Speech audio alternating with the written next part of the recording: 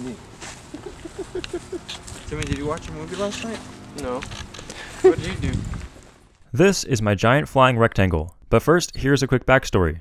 Back when I was a small YouTuber, one of my first fans was this guy, and I remember seeing his videos where he used a whole unmodified sheet of foam board as a wing. And I had thought about doing something like that every time I'd go and pick up some foam board from the store. I thought I could make it even more simple and just not have the fuselage. So I just put a motor on the front, and elevons and a vertical stabilizer on the back. Elevons are a mix of an elevator and ailerons. They move in the same direction for pitch and in opposite directions for roll. In fact, this plane was my first Reddit post about a year ago. I later mentioned this plane in my engineered mini flying wing video because I was about to dump a whole load of complicated aerodynamics design and optimization, and I didn't really want to discourage people from scratch building things without having a team of engineering students. I love this plane because it takes commonly taught aerodynamics and says, "Not today! Please tell me about how lift works using the equal transit theory as I glide my non-existent airfoil around inverted. With RC stuff, all you need is wing surface area that balances in the right spot. Power and control surfaces help too."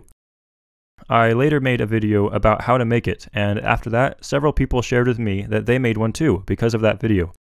Even my high school chemistry teacher's kids made one. That's so cool!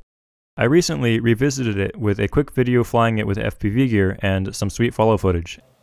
And as it turns out, they sell rectangular sheets of foam in other sizes too. So I got this 8-foot by 4-foot sheet of insulation foam from Home Depot. For power, I'm using this huge Emax GT 5335 200 kV motor, spinning a 23-inch propeller. The biggest propeller I've worked with previously is the 16-inch propeller used on my flying chainsaw.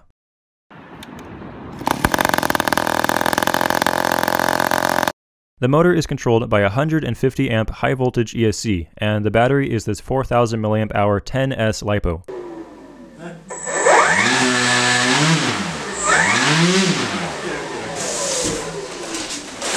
So it's powerful then? Yeah. Holy crap, huh? And since the ESCs at this scale don't have 5-volt output, I also got this 20 amp switch mode BEC to power the biggest servos that I could find. I designed my own giant control horns and cut them out with a laser. And I attached the elevons with freaking metal hinges. I also designed this giant motor mount in Rhino, and I cut out all the pieces with the laser.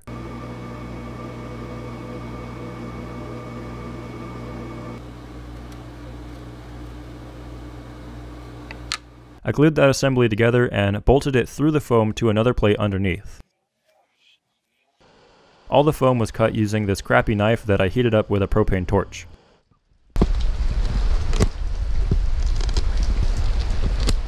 As expected, this plane is a really hard shape to balance. It would be much easier to balance if you swept the leading edge back, but then it wouldn't be a rectangle, so I replaced the elevons with foam that was lighter weight, and I strapped some stalks of steel up to the leading edge. Incorrect balance is the #1 cause of scratch build failure. It's just so unintuitive and basically completely responsible for how well the airplane flies. In order to transport this thing to a place where I could fly, I had to borrow my housemate's truck and trailer.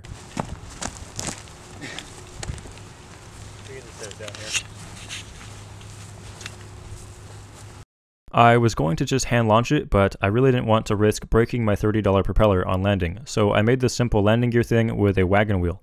It also helped with the CG though.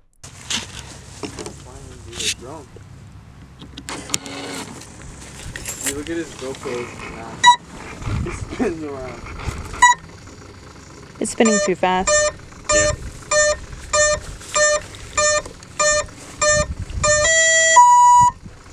What do you think of it, Carly? It's pretty big.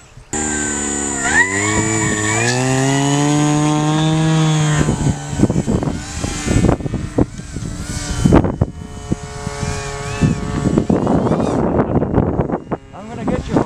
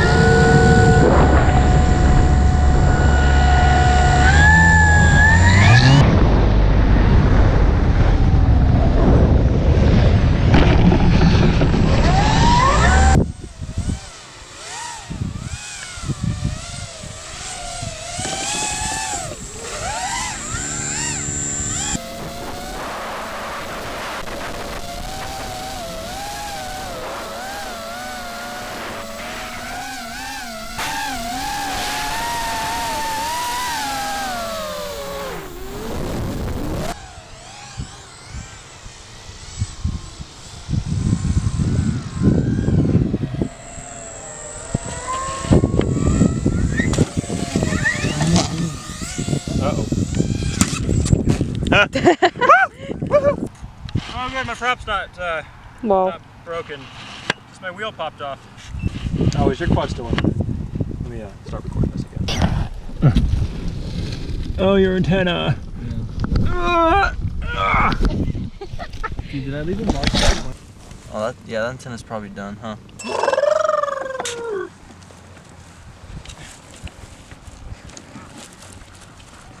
That should probably survive. Let's make it spin the other way. Better. What's that noise? That's probably servos just kind of trying to hold their position. It's okay, servos. You can do it. My camera's spinning in the right spot.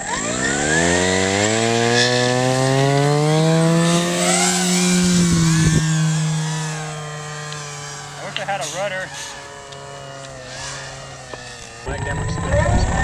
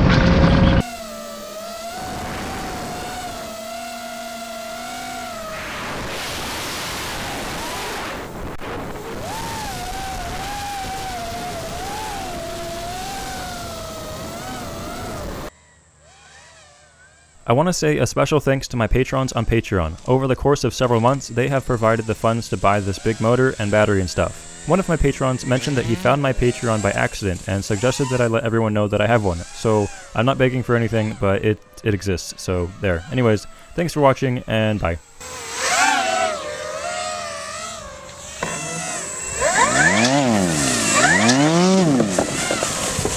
I can take off one more time.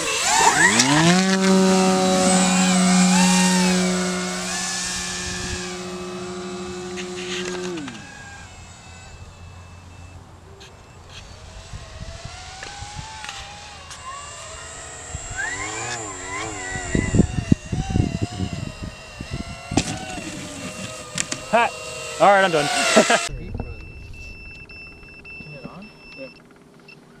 Oh, it's so pretty.